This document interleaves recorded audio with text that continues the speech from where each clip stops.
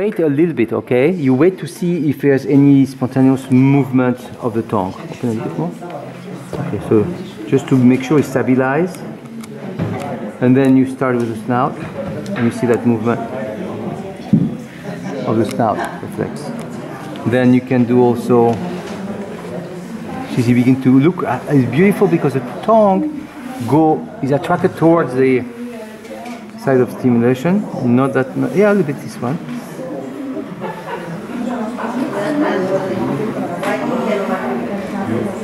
Sucking is from up to down, from superior to inferior on the superior lips. It's all of them, okay? So you can again look for the area of stimulation. There's a little bit on the brain, but again I think we're going to go on the spinal cord on the side, and we got this very nice area of reactivity right there. And so often it's something that happens early in embryo.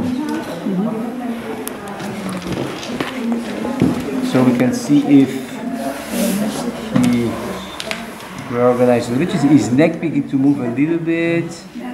He reorganizes cervicals.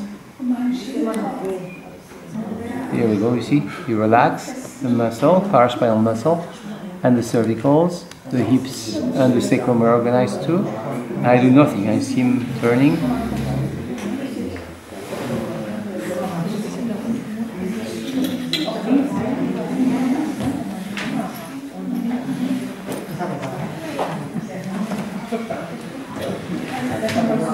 And because he's very old, probably trauma in embryo, and it looks like it's frozen actually. It looks like it's really doing some kind of frozen reaction.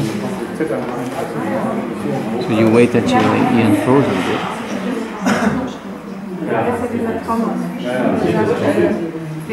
That's making the change of stage, so it's going maybe from frozen to more fight or flight, or at least to more sympathetic reaction. So he's more alive.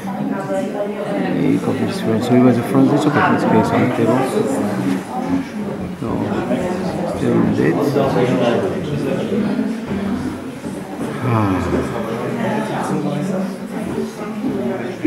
It's nice, the last breath was very nice.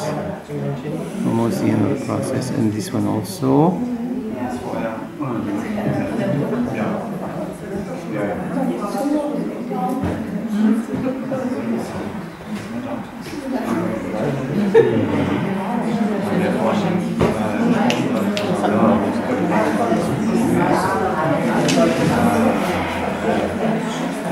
And now he's not frozen, he's more into neutral, he breathes nicely, and he's present, he's present.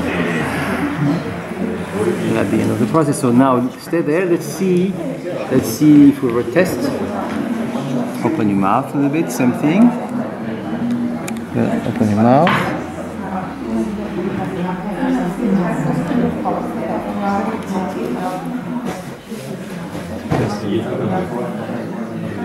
No movement of the tongue. No more movement.